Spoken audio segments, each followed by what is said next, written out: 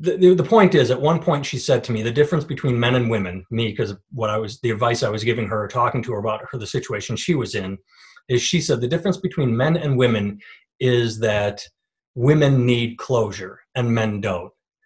And I said, well, I don't want to break it down like that, but I will say the difference between me and what you are looking for is I think men need closure, but with me, closure is acceptance. It's not why did this happen, it's it happened.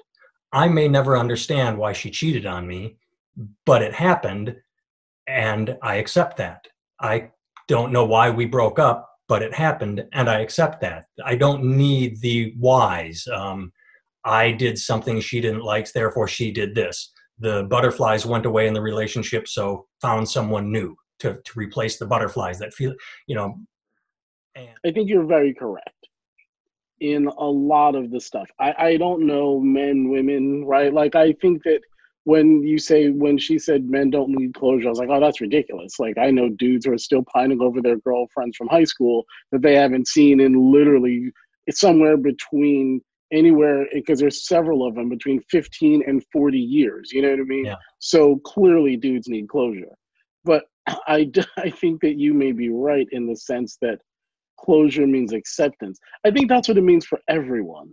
I guess we may just all get it in different ways, or maybe not. Like, maybe it's not a male female thing. It's just a personal thing, right? Some people need to say it, and you just needed to get it out of your system, to release it into the air somehow. Some people need to write it in a letter form and light it on fire and watch it float away.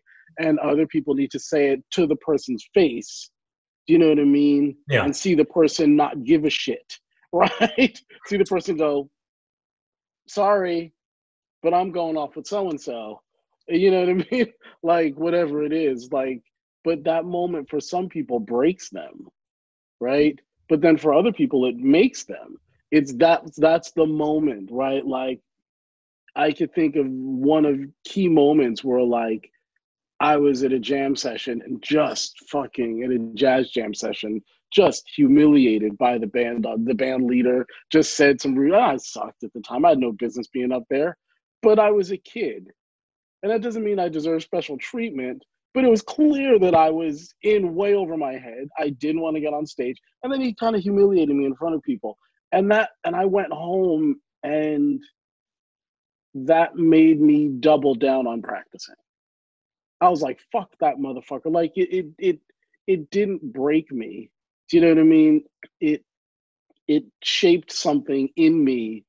It gave me a sense of resilience. Do you know what I mean? And Well, so maybe I needed, not that I needed that, but I needed something to do something. But everybody has a different reaction to those moments. that's And what I was everybody going to say. needs So a different version of that moment. what will break one Right. person will motivate another, and that just motivated you. Right. And you know what it is? I mean, there's just times in my life where I can look back at it now and I can see the moment that broke me. And it was just something somebody said. And it wasn't even always meant to be mean. Sometimes it was like some kind of backhanded bullshit, you know what I mean? Some kind of passive aggressive shit. But sometimes somebody just said something that was true.